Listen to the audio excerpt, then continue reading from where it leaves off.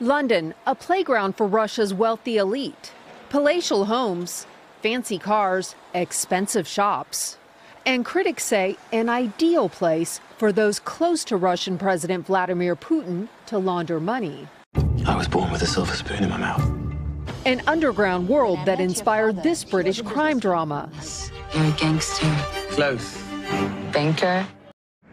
And a popular London tour. What the Russian regime has done is it's found the soft underbelly of British society. For years, London's dirty little secret has been quietly accepted. Until now. There is no place for these people or their money in our country.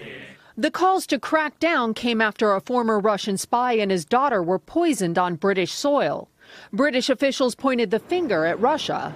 And now lawmakers are considering travel bans, asset freezes, and forcing some rich Russians to explain their wealth. This does feel like a kind of turning point. This hasn't happened before. But getting tough may be difficult. The wealthiest Russians are connected and part of the fabric of British society. Why is it so common for Russians to park their money here in Britain? You can buy a beautiful property in the UK secretly, like anonymously, without having to tell the law enforcement who you really are.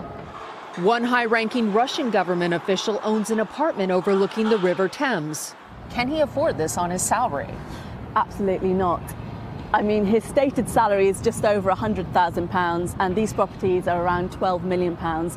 By one estimate, $130 billion in hidden money flowed into the UK over a decade, much of it suspected to be from Russia.